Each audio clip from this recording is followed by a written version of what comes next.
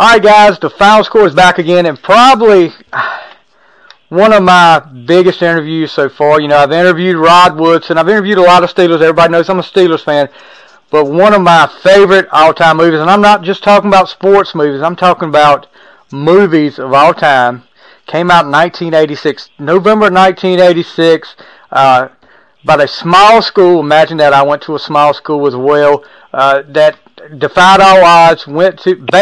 And it's inspired by a true story. Can't say based. Inspired by a true story about a small school in Indiana going to the state championship, beating a team with a lot more students than they are. And I'm talking, of course, everybody knows, unless you've been under a rock, you've seen the movie Hoosiers. With me today, gosh, I'm so excited about this. With me today is Mr. Brad Long, who played Buddy. Now, if you don't remember who Buddy is in the movie, let me refresh you. When I say this word, you're going to automatically remember who Buddy is. Denteen. If you don't know now, then you didn't watch the movie. But welcome to the show, Mr. Long. Thank you so much for being here today. I know you're on a busy schedule, and we'll make it as quick as we can. But thank you so much for being here today. Stevie, thanks for having me. It's a pleasure. Yeah, and like we were talking about before, how big of an influence this movie has had on society, and how many people talk about how great that movie is. Growing up, you grew up in Indiana, right? I did. I grew up in a town called Greenwood, probably about 25,000. It's a suburb south of Indianapolis, and went to Center Grove High School. And, growing up in Indiana, I've told people before, you're pretty much shoved to basketball when you're in the crib. So it's not much of a choice, but I wouldn't have had it any other way. I grew up in a basketball family, so it was awesome anyway. Yeah, you played at Center Grove in high school, and then you actually went off to college, Southwestern College in Kansas. You had much success up there at Southwestern College.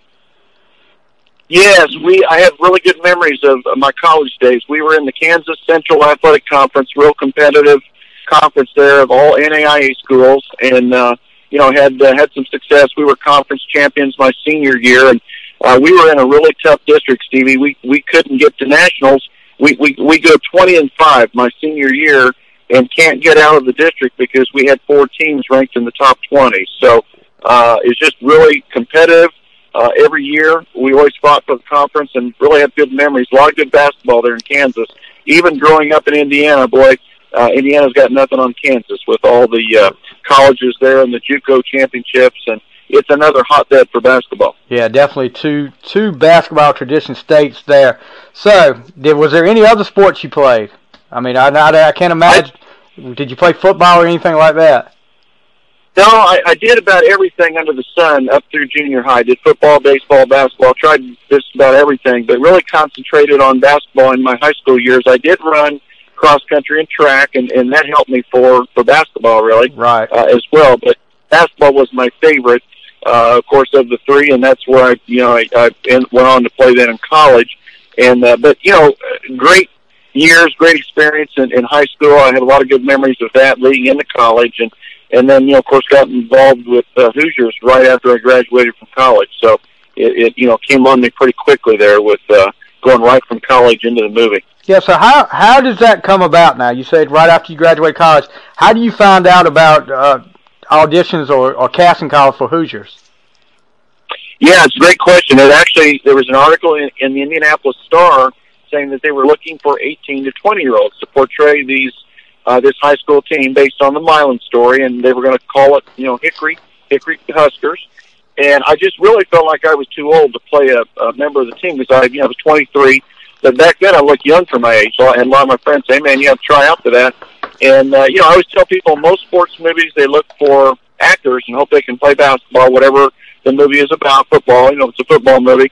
This movie, they took a completely different twist. They looked for basketball players and hope they could act. So they really took a chance on the acting part of it. But, they didn't give us too many lines, so we couldn't mess it up too badly. Yeah, and if I understand right, this was the first movie any of you guys that on the team made? Oh, yeah. All of us were first-timers. We were just kind of nobodies from Indiana. All of us, though, Stevie, had played basketball. That was the thing that we really take a lot of pride in. I mean, it was they really wanted to err on the side of the acting versus the basketball. authenticity. And so, we made all of our own shots, and a lot of the footage you see is real. And not that we were great or anything like that, but we had all had some basketball experience, whether it was a high school level or college. And so, that I think that helped. And then it was just kind of a cattle call when we tried out for it, and they whittled it down to 8 players. All 8 of us were, actually 7 of the 8, I should correct that, were Indiana boys. And then there was one actor that they cast as Everett. He played Dennis Hopper's son. And he was just a guy that he discovered on the beaches of California playing pickup ball, and he was the only one that was not a Hoosier, if you will. So auditions, you really didn't have to do an audition. I mean, did they just judge you by what you could do as far as basketball? That's pretty much it. The auditions were pretty much your basketball, Billy. We did a lot of drills and scrimmaging, and then they had us read a few lines. But I would say they ranked the acting portion of it second. They really wanted to be authentic from a basketball standpoint. Unlike some of the sports movies you see, I hate to pick on Teen Wolf, but I always remember that movie with Michael J. Fox. And if you watch those players, Stevie, they're terrible. They're probably all good guys, and they're probably a lot better actors than we were, but they couldn't play basketball. And you could tell that. Yeah. And, they didn't want Hoosiers to be like that. They wanted to be more authentic from the basketball, authenticity standpoint. Yeah, it's funny you mentioned Teen Wolf, because it was actually on TV the other day, and we were watching, me and my daughter and my wife, and I said something about the editing, because one of the guys gets knocked down to the floor and is laying on the floor rolling around, but then they go to another shot of the bench. He's standing on the bench while he's supposed to be rolling on the floor. But I agree with you. And the big kid, probably great guys, but the big kid, they definitely did a lot of editing of his shots on there.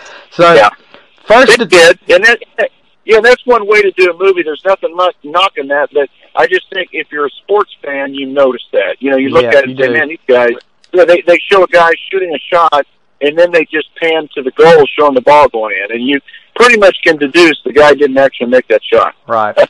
So what was it like first day on the set? Excited, nervous? I mean, you got all these guys. Did you instantly click with these other guys? Yeah, we developed a real camaraderie right out of the gate. They put us all staying together. It was like a fraternity. We roomed together and all that, stayed in a hotel prior to filming, and we did that for about a 2-week period. And I think they purposely did that so we developed some chemistry. And so we all stayed together filming. We didn't really get that nervous about it, and I'll tell you why. All of us had played basketball, and to us, I've always said the movie would have been about ping pong or about bowling. I might have been in trouble, but I was in my playing basketball, and to me it was just like a press conference from college. You really didn't think about the camera being on you, and so from that standpoint, I think that took away some of the nerves. Right. Now tell me what it was like to work with the legendary Gene Hackman. Great guy, down to earth. People tend to kind of take these actors and put them on pedestals and think they're so much different than us, but they're really not. If anything, I found Gene to be a little bit shy off camera, almost an introvert, and acting was kind of his outlet. But a great guy. One of the most impressive Gene Hackman stories I always tell was, here's a guy that could have come in and said, give me my line, show me my spot, and get out of my way. Right. Instead, he said, I want to go to some high school practices. I want to see how they move, the verbiage they use, that type of thing. I was really impressed by that. Here's a guy who played Popeye Doyle and, Lex Luthor, and didn't come in as a prima donna and said, I know my stuff, I don't need help. He did just the opposite. I've always been impressed by that with Gene. That's why he's so successful, stuff like that, I would imagine. Right. How hard was it for you guys to adjust to, because one of the things they told you had to do was adjust to playing 50-style basketball, no behind the back, no between the legs or anything. How hard was it, and the shot, the way you shot the ball too, how hard was that for you guys to adjust? Yeah, that's a really good observation. They did tell us, you need to realize this movie's set in 1952, so we had to be real careful about our ball handling, and nothing against those guys in the 50s. They were very fundamentally sound, but you just hadn't seen a lot of the fancy stuff yet. And, right. Even Ray learned to shoot a set shot because the jump shot was just kind of coming in those those early 50s days, and Ray learned to shoot a set shot, and the rest of us kind of try not to shoot a peak of your jump shot. And very fundamentally sound, but you had to be careful and kind kind of make sure that it was period, that it looked like, realistic during that time period. Yeah. What kind of work days did you guys have on the set when you're filming? Was it like long days, or how did that go? Yeah, every day was different, but pretty much you were on set early. They were long days. You weren't needed on set every day because your scenes might not be being shot that day, so there were what you would call off days. But, to me, I always describe people as movie making. What I found is not a lot of glamour. Now, everybody thinks there's real fun and games and glamour and all that. It's a lot of waiting around, Stevie. It's like hurry up and wait. You might wait 2.5 hours on a scene that lasts 8 seconds. And it's just amazing. That's why movies cost so much money. There's a lot of film ends up on the cutting room floor. We were told later they had enough footage for another 5 movies. So you're talking 10 hours of footage didn't even make it to the final print. Yeah, let's talk about deleted scenes while we're on this subject, because one of the things I always wondered when watching the movie from the start and doing my research on it, I kind of got my questions answered. I did get my questions answered because early in the movie, when things at practice aren't going exactly how you guys want to, you're having a hard time adjusting, you decide to leave. You and what's the other guy's name that left with you? Yeah. You guys leave and you quit. And I see there is a scene where he comes back because his dad brings him in there, but never see you come back. But then all of a sudden at the next game you're playing again with no explanation why. Now, tell us about that. There was a couple of deleted scenes that would have explained everything into this, right?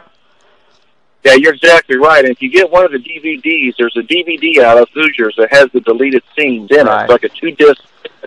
And one of the scenes, there's a scene where I've been kicked off the team. I do most of the mouthing off. He kicks me out. And then all of a sudden I'm back on the team. And you're right. The critics and the media were saying, how did Buddy get back on the team? Very confusing. And so there's a scene in which would have explained all that, where I drive up in a 52 Chevy, I get out of the car, I walk into the barn, or I have about a 5-minute dialogue with Coach Dale, saying I'd like a second chance. There's about a 5-minute dialogue. I made a mistake. I've been playing for Hickory my whole life. I don't want to be a Terhune Tiger, blah, blah, blah. And it's about 5 minutes. At the end of the scene, he says, well, second chance is the last one you get. And he dismisses me, and I walk back to the car, and I drive off. That would have explained everything. But the people at Orion Pictures, which were the producers at the time, it has since, I think, been sold to MGM, but Orion was the producers.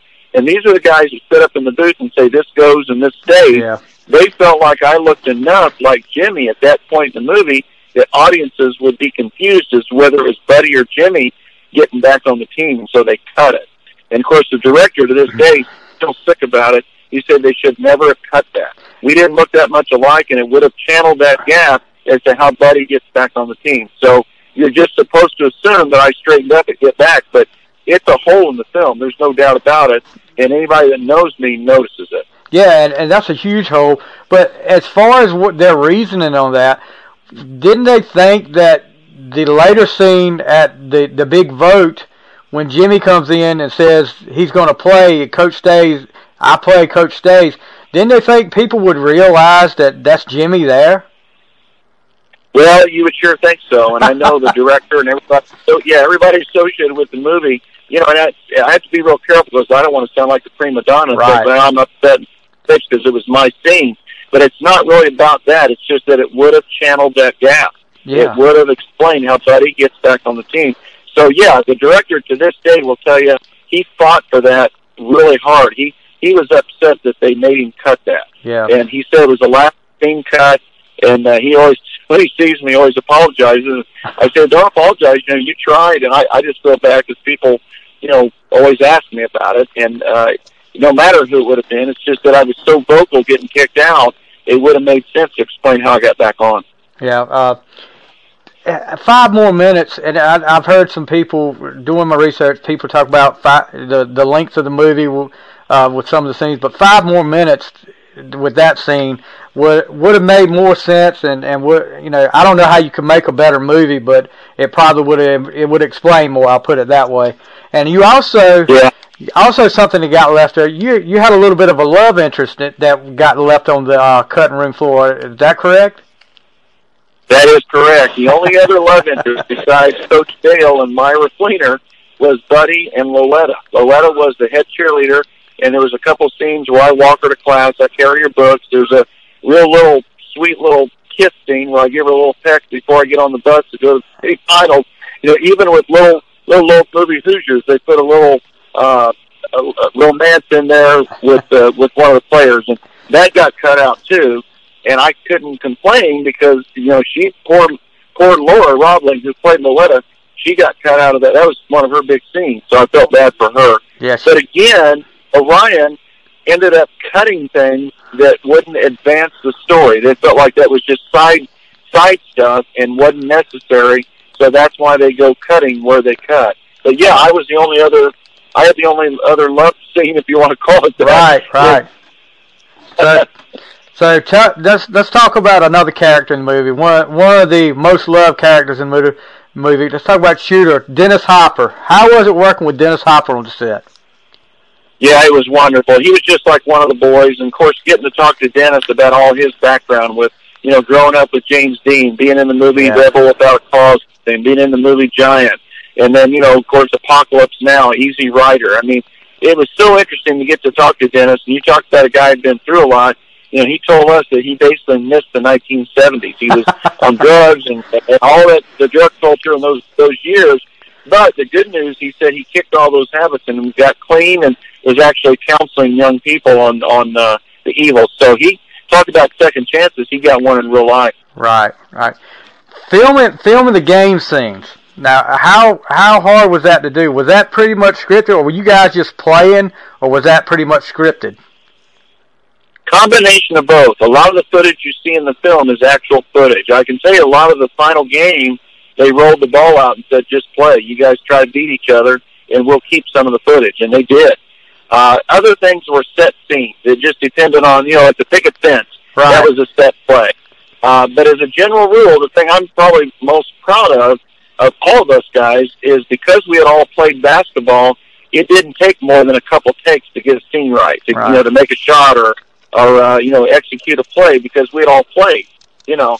And so they didn't have to do a lot of takes over and over and over to get a basket made or a play run, you know.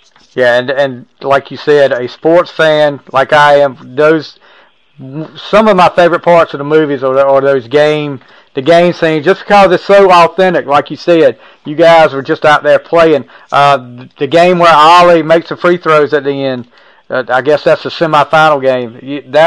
That's probably my favorite game as far as scenes go there. And that's also the scene. One of the scenes in that movie is what you're most famous for. What was it like with the whole denting scene? I mean, that really took off for you, because everybody, when I say it's the dent, I told everybody I was interviewing a guy from Hoosiers. All I had to say was, it's the denting guy, and they said, "Oh, it's Buddy." So that scene, was that improvised, or was that in the script? No, that was in the script, and what's interesting about that scene is you know, I'm supposed to be the defensive expert. Of course, all my college teammates tease me about that. They only remember me playing the offense at the end of the floor. So I get about that. But in that scene, I fell out, and, you know, he had, of course, Coach Dale had said, stick to him like chewing gum. By the end of the game, tell me what flavor he is. And I fell out, and I say it was Dentine. Now, what makes that scene work is Gene, the look on his face. Yeah. Like, you know, I can't believe the kid's serious. And he told me, Stevie, that was his single favorite line in the whole movie. So that meant a lot. Wow. Yeah, that should mean a lot. Yeah. That is one of the most known lines out of that movie, definitely. Barbara Hershey, now she plays the teacher out there. You never really hear what her actual title is, but I know she was involved in the school somehow. What was it like with Barbara Hershey on the set? Yeah, she was another one, real down to earth, you know, real nice to me. You know, there was rumors that she was unhappy with her character and was hard to get along with, but I never saw any of that. She was very nice to me, and I thought she did a great job. And, you know, if I have any criticism of that, I felt like she was a little bit too young for Gene. All the players got kind of a kick out of their little romance, you know, and Gene was probably, you know, I would say probably 15, 20 years older than her. Yeah. So we kind of got tickled by that. But, you know, in movies, you got to get the ladies in the theater, and that usually requires some level of romance. And but Barbara was a real nice lady, down to earth. Of course, she had done a lot of work and still works to this day. Right. So, and And then, of course, Dennis Hopper. Really, the big four were Gene Hackman, Dennis Hopper, Barbara Hershey, and really, a lot of people forget that Sheb Woolley, who played Cletus, the principal. Sheb was in a lot of movies. He was in High Noon with Gary Cooper. And I'll tell you, this is a good trivia question you can win some money on. Sheb Woolley had a #1 hit in 1957. Do you know what it is? No, have no clue. Flying Purple People Eaters. Flying Purple People Eaters. Sheb Woolley wrote the song, A One-Eyed, One-Eared Flying Purple People Eater. That went to #1 in 1957. You have to Google that. Yeah, that I will definitely. I will definitely be looking that up after we get through with this. Now, yeah, reading some stuff on this, and I really tried to research a lot. There was a rumor there was a lot of pranks on the set. Now, there was one that I read about between you and Gene Hackman about some dancing lessons. Your mom with dancing lessons. Yeah. You got that right, and looking back on that, I feel bad. You know, you're a young boy. You're up to that age. There's all kinds of hijinks going on, and I kind of feel bad about this all these years later. But the guys still remind me of it. At the time, it was funny. But we talked. They talked me into going up to Gene and saying, "Hey." Actually, no. They talked Gene into coming up and asking me about how my mom's dancing lessons was going, and Gene did, and I said, well, I probably the best acting I did the whole time. I got real sullen and somber, and I said, Mr. Hackman, I don't think that's very funny. And my mother lost her legs in a farming accident. Oh my God! Which totally wasn't true, and so he got this look on his face, and the guys just died about that. But Gene was a good sport. He knew we were playing a little prank, and Gene was always good about things like that. He nothing ever bothered him. But that was one of the pranks we did. I'm not that proud of that one. All these years later. Well, that was pretty. I mean, yeah, at the time it was kind of funny. Yeah, at the time I could see that that'd be funny. Now, did you know much going into this about the Milan Indians? Yeah, we did. Growing up in Indiana, everybody, if you play basketball, you know about Milan. They still talk about it. It happened in 1954, and of course, I played high school basketball from 78 to 81, and even at that point, whatever that would be, 23, 24 years later, you knew about it. It's still really the last team that small in the state of Indiana to win a state championship when they had one-class basketball. Yeah. And so that will live forever in infamy in Indiana basketball annals of history. And they still talk about it all these years later. Yeah, and I did like the fact that two of the people involved with that team were in the movie. Ray Kraft was a Milan player, and he's actually the manager of the Hinkle Fieldhouse and talks to you guys when y'all come in, and the one that calls you out from the locker room to the court.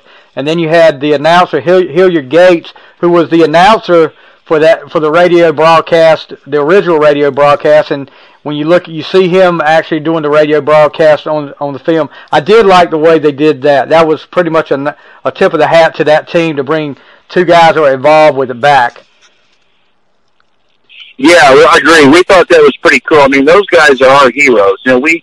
All these years later, we end up at events with them, at speaking engagements and meet and greets and so forth, and we always remind them that we are there because of them. They're always very gracious to us and talk about how, they're so glad that we got to, bring their story out and, always singing our praises. And I always stop them in their tracks and say, guys, we got to play you guys. I mean, I always remind them that we are here because of what they did. And they're such a great group of guys, too. I mean, it couldn't have happened to a nicer group of men. I'll tell you, a lot of them are in their 80s. They're still alive and kicking and doing very well. Yeah. And another one of the great things about the Hoosiers movie, especially during the basketball, the game scenes, the soundtrack. Jerry Goldsmith did such a great job with the sound. As a matter of fact, I was listening to I can't remember the name of the song, but it was from most of the game scenes they played there. Just an incredible job he did with the game scene. Made the movie that much better. I agree. Jerry Goldsmith is awesome. He's done a lot of soundtracks throughout the years, and actually, Hoosiers got 2 Oscar nominations. Right. One was for original soundtrack, which was Gary, and the other was Dennis Hopper for Best Supporting Actor. So Jerry's soundtrack was wonderful. You know, and whenever you hear some of the music from Hoosiers, you know right away it takes you back to the movie. So that's always, to me, kind of a benchmark of how influential a song and soundtrack can be when it makes you think of that. That certainly does. Yeah, going into the last part, the last game, the state championship game, the locker room, and I talked about this with you before we went on there, the David and Goliath speech. Now, I've got that speech. I've had that speech delivered to me before a game once, and goosebumps automatically popped up and got me a little pumped up. That was the perfect setup for this game. I don't know if that actually happened in the game or not, but if it did, it was just great. Did that kind of get you? That scene right there kind of get to you too? Yeah, it does. It's such a good analogy and metaphor with David versus Goliath because of the small team versus the big team, obviously. But it also showed kind of the the Christian influence in the small towns, the ministers and the faith and family and all that rolled into one. That was really important to me, and I thought that was a cool thing that they included that. And yeah, I mean, the writer Angelo Pizzo just did his homework. You know, he just captured everything: the barbershop scenes, the prayers before the game, the caravans of the game, the scenes at the school. I mean, I give all the credit to the success of Hoosiers to those two guys, David Anspaugh, the director, and Angelo Pizzo, the writer. I mean, Hoosiers would never have been done correctly or done justly without those two being involved. And to this day, I give all them the credit. Yeah, another one of the great lines from that movie is in the locker room when Coach Dale is talking to you guys about anything you want to say, and of course, the small school line. Let's do this for all the other small schools that couldn't be here. Delivered by Kent Poole, who was in the movie. And talk a little bit about Kent, how much he meant to you, how close you were with him. And, of course, he's not with us anymore.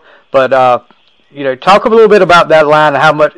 Because I think that meant more to him, that small school line meant more to him than anybody out there. Yeah, I agree, Steve. Kent was awesome. He was my roommate throughout filming. He and I were very close, and I miss him every day. It was just everything about that situation was sad. He just kind of went into a black hole, is what we were told, with his business, with his marriage. And, Kent was a guy that pretty much his whole life, everything he touched turned to gold. He never really had a lot of adversity in his life. And in some strange way, that sort of is what got him. When things started, he started having a couple problems and issues with his marriage and with business. He just didn't know how to combat that. And to this day, I just wish, we would have known how much he was hurting and could have saved him from that. But he was such a big part of the film, and that line encapsulates everything about the movie. Let's win it for the small schools, and never had a chance to get here. Couldn't have been delivered by a more perfect person than Kent, because he kind of came from the small school in real life, and his story is really the story of Hoosiers. I mean, he was perfect to play that part of Merle, and such a great guy, and I miss him every day. Yeah, and guys, if you want to check out something that's really, really powerful, your son Landry actually did a movie called For the Small Schools about Kent Poole on YouTube. I've started watching. I just found it while we were maybe an hour before this interview. I've watched about half of it now. I'm in a small town. I'm telling you, we're a population of like 105, and we're still like in the 19th century with internet connection. I don't understand how you can get internet on a car, but you can't get it in a small town like the rest of us. So yeah. I'm sitting here having to watch buffering things up here trying to watch this movie, but I definitely will post it on my YouTube, on my Facebook page, and so people can see that. It's very powerful so far, what I've seen of it so far. So you guys can check out, called For the Small Schools. And your son was in high school when he did this movie? Yeah, I appreciate the plug. I'm really proud of Landry. He has since gone on. He's a film major. He was a good athlete. He ran cross country at Taylor University. They were a national power every year, and he had always wanted to be involved with film. So he's a film major from Taylor. Did an internship in L.A., and he's now well on his way starting his own production company. He did that as a junior in high school, and I know it's a dad talking, but I really think it's a powerful piece. He took the Kent Poole story, and you need to know, he asked me, about doing that. He said, what do you think about doing it? And I said, Landry, it's okay with me. It's okay with his family. Right. Let's get permission from him. And it had been 12 years since Kent passed, and they said, go for it. His story needs to be told. And Landry, my son, did a wonderful job with that. He divided up the story into 4 quarters, just like a basketball game. I saw that. Yeah, came up with all that on his own. And like I said, a dad talking here, but he's talented. I think you'll read about Landry one day.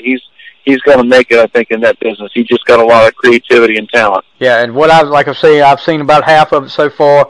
It's really great. Guys, you really need to check this out. Okay, so let's get filming the championship game. You said they just rolled the ball out and told you guys to play each other, and we'll keep some of the shots. But that last shot, with Jimmy Chipwood, the last shot, now, did that happen with the first take, or did you have to have a few takes for that one? Yeah, that's an interesting question, because I can tell you the background on that. That night, as good as Jimmy was, and his real name was Morris Valanis, who played Jimmy, he was a good player, but that night, Stevie, he couldn't hit the side of a barn. He was missing that shot over and over and over. I remember Gene Hackman saying under his breath, we're going to have to move this kid in, and we're going to be here all night. And I think that fueled Morris. I think he heard Gene say that, and I can tell you that when it came time for the actual takes, he made 3 in a row. Wow. And so I get chills telling you that story, but to us, we just felt like that was an omen. And I tell you, one of the reasons you see the crowd go crazy after he makes that shot is they're so happy he made it. Yeah. So it's a pretty genuine reaction, and it just couldn't have gone better.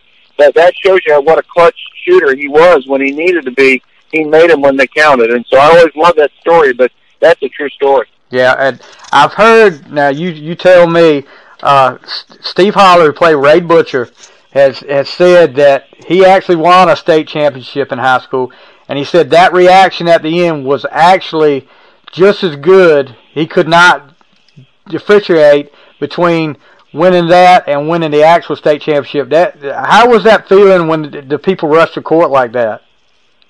Yeah, I love that story that Steve tells, and you're right. Steve was as a senior, won a state championship at Warsaw, pretty big school in Indiana, his senior year, and so Steve was the only one of us that actually experienced in real life what a state championship feels like, and when he made that statement, it made me feel good that I feel like I, to some degree, got to kind of experience that through Hoosiers, because it was genuine. I mean, when that shot dropped in, everybody rushed the floor, and I think actually the one they took to print was the first take of the 3 that he made. So pretty cool, and yeah, Steve would know because he got to experience that in real life. Yeah, it's just a great moment, and it still gives me, like I said, any sports movie I can pretty much watch, and there's some of them I haven't really got into, but this one definitely got into. Did you guys realize how big an impact this movie was going to make? I mean, because we're talking now, 33 years now, and we're still talking about how great this movie is. People are getting new generations are getting introduced to it all the time. And did you realize how big of an impact this was going to make? Yeah, I don't think we did, Stevie. I don't think we had any idea what impact it would make. ESPN, of course, keeps helping out our cause by ranking it highly. But I always give credit, again, to the writer and director. I really think they captured that time period. And you think about all the great sports movies out there, Brian's Song, Chariots of Fire, Remember the Titans. I mean, go down the list. There's a lot of great ones. Just to be mentioned with those movies is humbling, And no, I don't think any player realized what it was going to end up being all these years later. And it's just humbling to look back, and we can't believe it's been 34 years since we shot that, but it has. Yeah, and I mean, you look at some of the things. One of the things I noticed, July 2015, for your 30th anniversary, the Indiana Pacers wore Hickory uniforms. I mean, yes. The Pacers have been a big part of the Hickory story. They have embraced it, and they had all the players come out one night, had a Hickory night, and the Pacers have kind of resurrected, you might say, or just kept alive, the Hickory spirit, and they do wear those jerseys on occasion and have a Hickory night. Pretty cool. I mean, the state has really embraced, the success of the movie, and it's kind of a calling card. You get people. The gym where we film the movie has become sort of a museum. You can go visit it now, and people come from all over to see the gym and shoot in there. it's in Knightstown, Indiana. They've kind of found their niche and made it into kind of a museum. Right. So, got to ask you this: your favorite scene from the movie? I think I already know what it is. I'm doing my, unless you've changed what you said over the past few years. I think I already know what it is. But favorite scene from the movie? Yeah, my favorite one really has nothing to do with me. It's the scene in the hospital with Everett and his dad. I just love that scene. It really is an emotional scene. It captures everything. It captures the meaning of the small school, what it meant to the community. It captures the passion, that the shooter had for the community, and the fact that it meant that much. I just love everything about that scene. When I watch it, it gives me chills. And I guess I rank it my favorite. There's a lot of them that I have that are close, but that's probably my favorite. Yeah. So, are you still in touch? I know you guys get together. Are you still staying in pretty much good touch with all the guys? We do. It's sort of increments of every 5 years. They always do 5-year reunions. Having said that, in between those 5-year marks, we usually get together at a speaking engagement or something. NBA TV, for instance, had us all out to Inkle Fieldhouse a couple of years ago. We did a little meet and greet for NBA TV. Wow. Just things like that. But we still do keep in touch. It's amazing. We'll always be linked together because of that film, and it's kind of like your old college roommate. You may not see him for a couple of years, but when you do, you pick up right where you left off, and that's kind of the relationship we have. Definitely. And how about what are you up to now? I know you do some motivational speaking. What do you do now? Yeah, I do. I do some speaking engagements with my experience in that movie. I do some faith talks with churches and things like that because of my convictions. Right. And I'm a sales rep for Johnston's. I sell class rings, announcements, caps and gowns, diplomas, and I have a territory in Central Indiana. I've been doing that, Stevie, since 1985 when I graduated college. I'm still doing it, and I still really enjoy it. Johnston's is probably mainly known for, we do about 85% of all the champ rings, Super Bowl, World Series, NBA championship, NASCAR, UFC, South Afro Bass, the list goes on and on and on. And so a lot of people know us from those rings. Wow. All right, well, I'm not going to take up any more of your time. First of all, thank you so much for doing this. This has been the fastest 40 minutes I've ever had on an interview. I've enjoyed every minute of it. Hopefully, I'm going to try to get some of your buddies. I'm going to try to get in contact with some of your buddies and get some more of these guys up here for this. I'd love to have all of them that I could, but thank you so much, Mr. Long, for agreeing to do this. I know you've got a busy schedule. I'm going to let you go, but thank you so much. You don't know how much I've enjoyed this. Stevie, it was my pleasure. If those guys you can't get a hold of them, you let me know. We'll get them on there. But thanks for having me on. It was a pleasure, and go Hickory. Yeah, thank you so much. Guys, that is Mr. Brad Long. That's Buddy from Hoosiers. Thank you so much, Mr. Long. That's going to be the final score. Thank you, brother. You be good. You too.